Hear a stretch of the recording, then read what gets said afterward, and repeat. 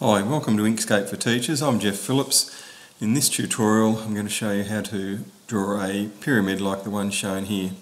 So first of all, start with a blank file. Just a couple of housekeeping issues first. I prefer this view without the page border showing. To do that, you go to Document Properties under the File menu and remove the tick from Show Page Border. Another view that I like with the icons all up in this area is obtained by going View down to Custom. Okay, let's get started. Probably the best tool for drawing this shape, rather than skewing rectangles and fiddling around, is just to draw each edge separately with the Bezier Pen Tool. So I'll click that.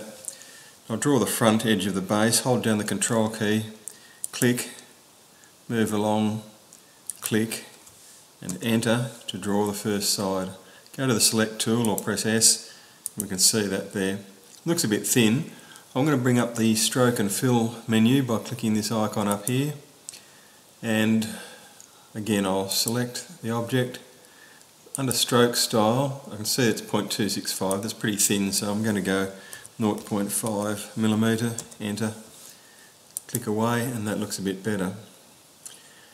I'll click on it to select again, Control D to duplicate, and I'm just going to move it up to about there. Now I'm going to draw the other sides, and I deliberately don't want these all joined together because some will be dashed lines, some will be solid. So if I leave them individual, it gives me more flexibility in the final design. So clicking the Bezier Pen Tool again, and you can see I'm clicking onto that end of the segment there. If your Inkscape isn't doing that, check your snapping options up here. I've got snap nodes, paths and handles turned on, and snap to cusp nodes, and I think that's the one that does it, but you can play around with those.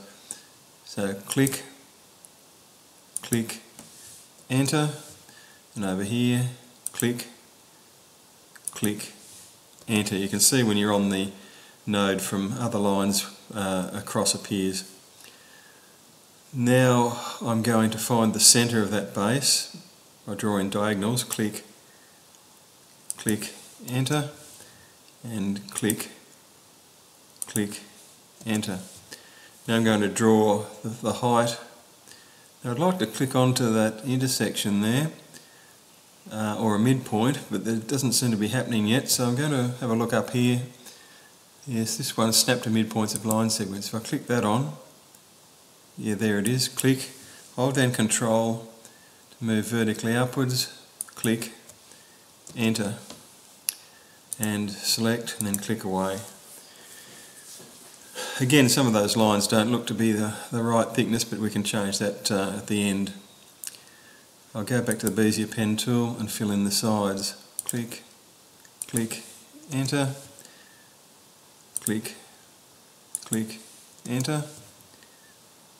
Once more, forgetting to press enter, click, click, enter, click away. So there are all the key lines shown. Now I'm going to make them all. I'll select the whole lot with a marquee, and under Stroke Style I can see, I don't know why this has changed to percent, but I'll change it back to millimetres and change that to 0.5. Sometimes Inkscape gets a bit confused and a bit buggy, but you can usually work around it. Enter, there we go. You can see they're all the same thickness. Now let's deal with the hidden edges and make them dashed. I'll select them all by shift clicking. That's one, that one, the back edge. Having said that, I've probably lost track, so I might just go and change the style to dashed down here. Click away. Yeah, look, that's okay. Oh, look, I might change the base diagonals to dashed as well. That's sort of a bit optional, I guess, but shift click on both of those, change it to dashed as well. Okay, now you could leave it there. You can label the vertices with letters or the edges with dimensions and so forth. But what I'm going to do is highlight a few particular parts of this pyramid. It sometimes helps to explain to students by colouring different faces, or if you're asked for, say, the angle that a base makes with a face, or the angle that an edge makes with the base, it can help to show those triangles. So I'm going to click the Bezier Pen Tool again. Let's do the base. I'm just going to click my way right around there as one continuous polygon, or rectangle in this case. Click. And I'm going to change, I don't want that to override the dashed or the solid lines I already had there. So holding down Shift and clicking this red cross in the white square takes away any border. But I want to put a fill. I'll put a yellow fill in there. Now that seems to have obliterated my diagonals. There are a couple of things I can do about that. I can send it to the back by clicking the Select tool and sending to the bottom layer wise. And I might just lower their opacity as well by looking at the fill, and under the alpha channel, or the opacity, drag that down to about halfway. Click away. I'm also going to, let's say we wanted the angle between a sloping edge and the base. I'm going to draw the triangle that helps visualise that. Click, click to the top and back. Shift click to remove the border, the white cross in the red cross in the white square. And the fill, let's make it red. You can leave it solid if you like, but I again like to lower the opacity down to something like that. And click Select or click away. If you wanted to highlight the height, perhaps we could click on that. Well, notice that's actually clicked on the red triangle. I don't think I've actually clicked the height. I'll try again. No. Clicking twice on the same object produces the rotation handles, which we don't want at the moment, or don't want to do that, for example, so Control Z. One trick in Inkscape is holding in the Alt key, select something behind something else. So I'll try again. There it is, and I've got the height. I'm just going to look at the stroke style and increase the thickness up to maybe 1.5 just to really make the point, and Shift click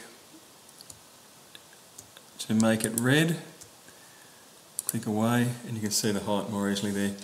If you look at the top, it looks a bit rough there. I'm going to Control mouse wheel to zoom in there.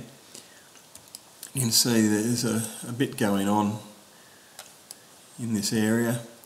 So I might just lower that red height marker. Maybe if I round it by clicking over here. It seems to have made it worse, but I'll actually drag it down till it's under there. It might make things a bit better. The other thing I can try and do, I mean, if I zoom out, it probably doesn't look too bad now, but if I click on that line and Shift click select that line, then the node tool, and drag around here, I might be able to join those two nodes.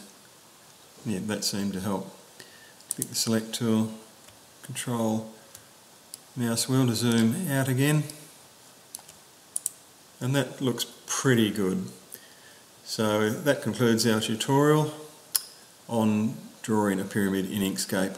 Thanks for watching.